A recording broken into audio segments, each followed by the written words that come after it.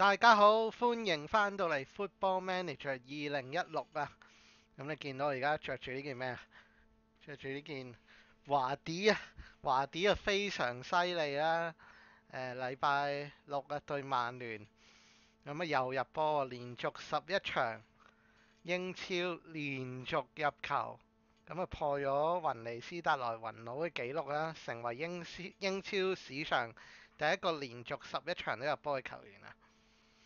咁主要就唔係講華迪嘅呢一集，主要就係講下Football Manager 嘅 Facepack 啊，咁即係 game 都大概出咗1個月啦。咁有朋友問我點解你嗰個 Football Manager 有樣嘅呢？有球隊嘅 logo 呢？見到個李斯特城呢隻狼仔個 logo，同埋點解有波衫嘅呢？咁呢係要自己 download 自己裝嘅。咁由於我仲用緊舊嘅 Facepack 嘅緣故啦，咁所以我呢個乾提呢係冇樣嘅 Canty。咁我哋就嘗試咧去喺呢個 video 度，我就會講解呢點樣去 download 啦，同埋裝呢啲 Facepack 啦、logo pack 啦，同埋 skin 嘅。咁首先你要揾地方 download 先啦。咁有幾個地方嘅，一個就係 FM Scout 啦。咁我會喺我 YouTube 嗰個 link 嗰度咧都 post 幾個你可以 download 嘅地方嘅。咁你撳咗 download 之後啦，咁個 file 都好大嘅，成7 G 㗎。咁我 download 咗2個，一個就係個 base pack 啦，咁一個就係個11月嘅 update pack 啦。咁你見到呢度啊，有個 base pack 啦，base pack 就好大，成7 G 嘅。咁個 November update 11月嘅 update 咧，只係好似100幾 MB 嘅啫。咁 download 咗之後，你就要 unzip 啦。咁如果你冇呢個 WinRAR 咧，就要自己去 download 咯。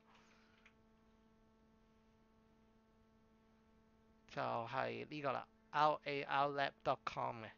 咁我亦都會 post 條 link 出嚟咁啊。download 咗之後，你 unzip 去一個位置咧，即係解壓啦。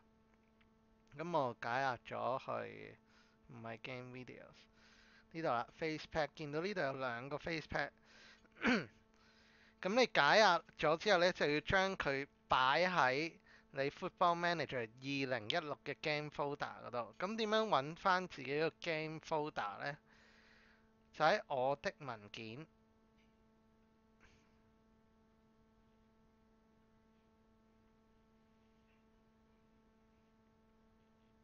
咁你撳呢個 Start Menu 咧，就係我的文件嘅。咁見到有一堆文件啦。咁喺呢個 Sports Interactive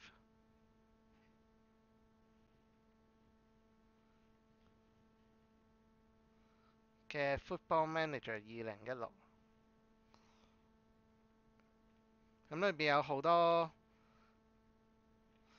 folder 嘅。咁如果你冇，我哋要用嘅 folder 主要係 graphics 呢個 folder。咁如果你冇呢個 folder 呢，咁就新增啦，資料夾啦，跟住自己加啦。要改名嘅喎，要改一模一樣細街嘅名先 work 嘅喎。好，咁如果你加咗佢之後呢，等我刪咗個 FM 先。加咗個 folder 之後呢，你就要將頭先嘅 folder 就擺落嚟啦。咁我呢度有幾個 folder 啦，呢個其中一個就係波衫嘅，咁都係舊嘅，我唔會喐佢啦。咁 logo 就係 logo 啦，faces 就係 faces 啦。咁由於呢，我係想換個新嘅，我想剷走就係舊嗰啲人樣啊。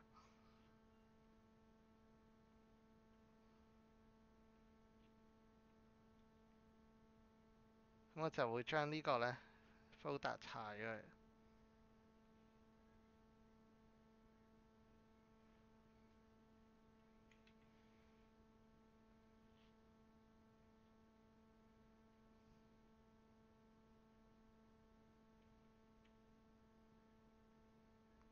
然之後將呢兩個新嘅 folder 拉落嚟。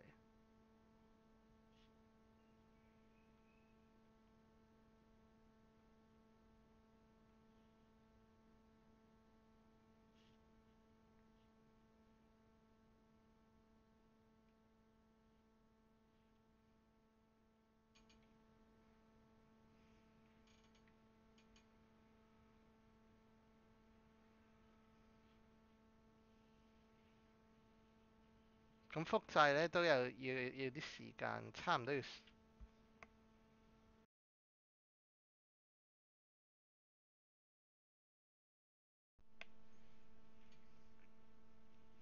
咁複製咧都要啲時間，差唔多要10分鐘㗎。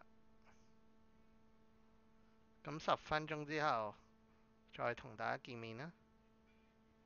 大家好，我兩個 Facepack 咧都已經 copy 咗去 graphics 呢個 folder 度，記住係 documents 啦，如果你係中文我的文件啦，跟住 sports interactive football manager 2016 graphics 呢個 folder 嗰度。除咗 Facepack 之外，如果你有 logo pack 或者kids pack，即係波衫嘅 pack 咧，你都可以咁樣做嘅。然之後咧，就可以翻到你嘅 Football Manager 啦，跟住 Preference 即係喜好啦，Interface 即係界面。嗱，首先咧你要撳呢個 Clear Charge 係咪咁讀咧？唔知啊。咁即係清除佢嘅暫存啊。咁清除咗之後，再 tick 呢個 Reload Skin when confirming changes in preference，就係每次你喺個喜好嗰度改變嗰度都 reload 啲 skin，跟住如果你再唔肯定咧，再撳埋右下角呢個 reload skin，咁佢就會 loading image for the new skin 啦。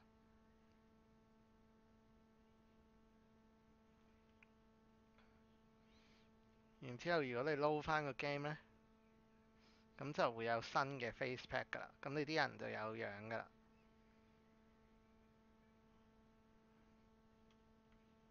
大家見到個 Facepack 已經轉咗啦，呢個係細粒啲咯，咁但係最緊要我呢個杆體有翻樣咯。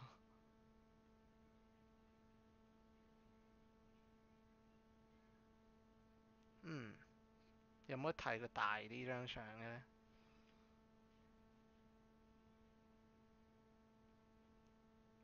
係冇嘅。有 attribute，咁見到佢起碼有個樣啦。除咗 skin pack 啦，除咗呢個 face pack 啦、kids pack 啦，同埋呢個 logo pack 之外，你仲可以download 啲 skin pack 嘅，就係會改咗呢個少少呢個版面啦。譬如你一入去咁見到 attribute 啊咁樣嘅嘢啦，咁亦都可以 download 嘅。